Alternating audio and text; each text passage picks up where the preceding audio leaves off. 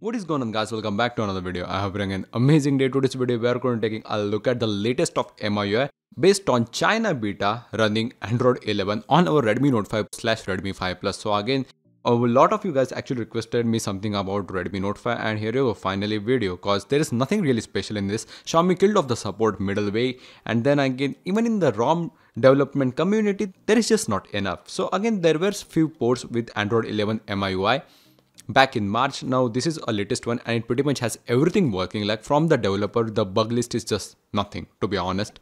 Everything just works fine. Well, I haven't been able to get safety net working properly right over here, so the banking experience won't be that good, but basically everything else just works extremely great. All the MIUI features are over here from the latest Android 11 devices. So again, this is June 21 beta, so again latest and greatest. Again, there is not a lot that has been released with MIUI 12 over the Android 11 in past few months, as the teams are just been focusing on the stable updates. Like pretty much still K20 Pro in India doesn't have an Android 11 update based on MIUI 12. It's really that bad. But yeah, keeping that aside, again I'm sorry for just disappearing for a week. I was in nature, like quite literally, and I just wanted my break. So yeah, I'm finally back and taking a look at UI. As you can see, very smooth experience. There are quite minimal lags right over here. I mean, the app opening speeds and everything are just fairly good. Again, it's a very weak processor, but as you can see, even if you just go to the apps, they open fairly quick. Let's just do that again. As you can see, AI loading kicking in. Again, you have beautiful animations for all of them. Let's just open something which is in RAM. Still, as you can see, the speed is really good.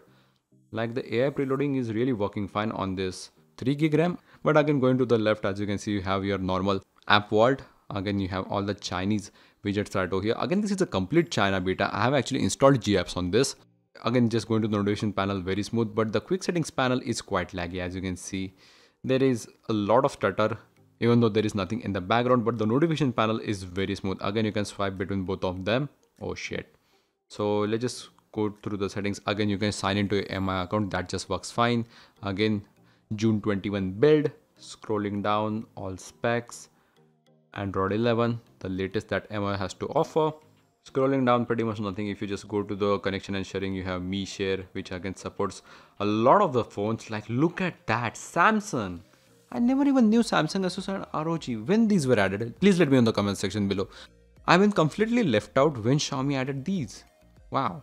Scrolling down, there is nearby share, link to your Chromebook. There is no MIUI Plus right over here. But scrolling down, wallpaper and personalization, there is again a lot of the things from the MIUI 12.5 or 12.6, as you can see. So for example, scrolling down, you have this geometry wallpaper, which isn't a super wallpaper. There are no super wallpapers supported right over here. I don't know which device this has been ported, but you have this evening, afternoon or morning indicator right over there. Again, the icons don't really fit that well. So something like a Redmi Note 10, I guess, is used for the base, but this is how it looks in the dark mode, just like iOS. Let's just apply it. There you go. Coming back to the home. Pretty smooth experience overall. So let's just switch to the dark mode. Besides the quick settings panel, everything is just extremely smooth. Look at that. That switch was so good. Let's just switch back to white. Just like that. Really nice animations. Like MIUI is so polished now. Again, if you just scroll down, you have liquid colors, minimalism. Yeah, all the older wallpapers, like even these dynamic ones. So scrolling down, you have a lot more personalization as you expected from the China betas.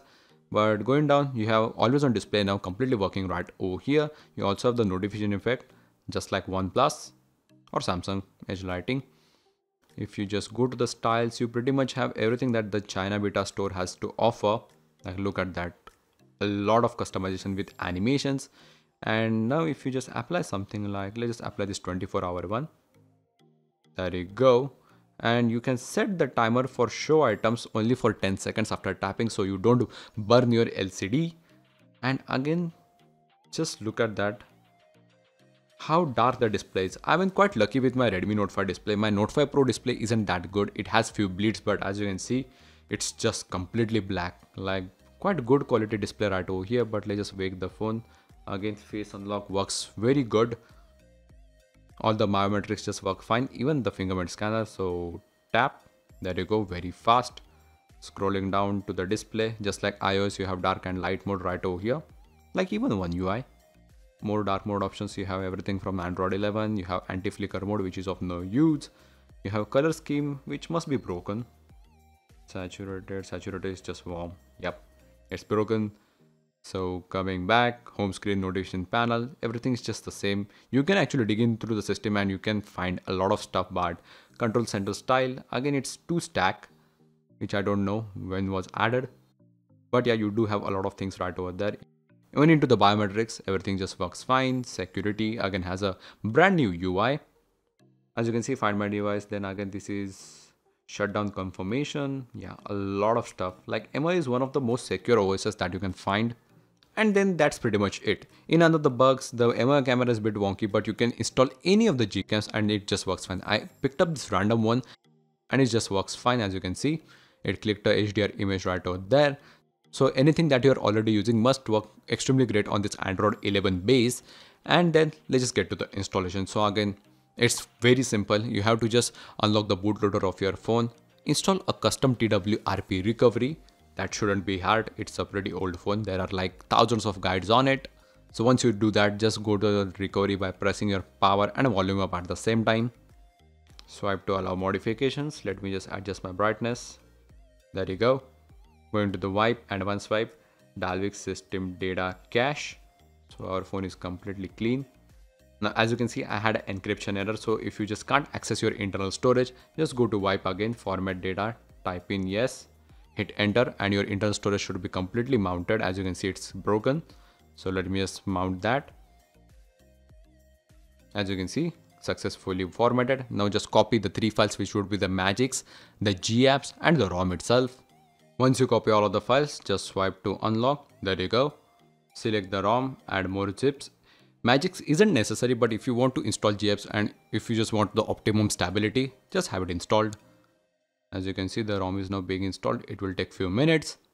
And as you can see, the ROM has been successfully flashed without any errors. So reboot the system right away.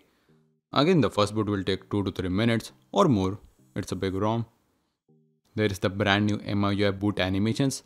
And the phone has finally booted. Again, you have a new icon right over here, which is kind of off-centered. Maybe that's just the DPI, but it also has a new animation. I haven't seen this before, maybe in latest China betas, but as you can see, English language, let's just complete the setup quickly. So skip everything. Again, there are a lot of agreements right over here than before. So again, just skip through everything. Again, this is a new one, AI button. I'm not quite sure which device this is. Let me in the comment section below which Redmi devices or Xiaomi devices have a dedicated AI button that run on Android 11 currently.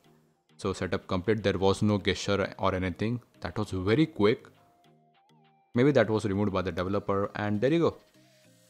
Again, the phone has been completely set up. So let's just go to the camera, go to the settings and disable the pocket mode, camera sounds, device watermark and face detection. As per the developer, this reduces crashing of the camera, so I can now just completely click it with the AI and HDR mode completely on, and it shouldn't crash. As you can see, completely clicks pictures without any issues, and even the portrait mode works just fine. Just the panorama is broken as per the dev. And then for Google Play services, just go to Magics. You have to install the app. So for that, let's just connect to the Wi-Fi. And the wallpaper has changed itself, so I don't know whether that's some service or something, but let's just install the Magics. There you go, it will download itself, and that was really quick. Install. Open.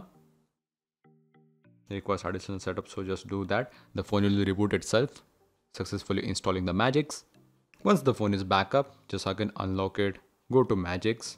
Again, look how responsive the phone is. So again, just go to the storage, file manager, select the Weave GApps, hit OK.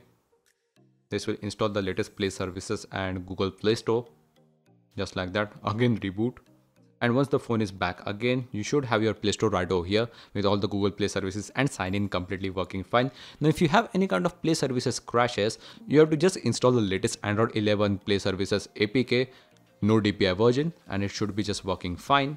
Again, as you can see, you can just sign in right ahead.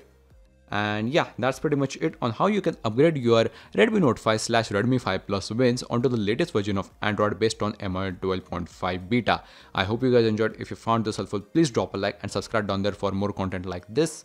See you guys in the next one. Peace.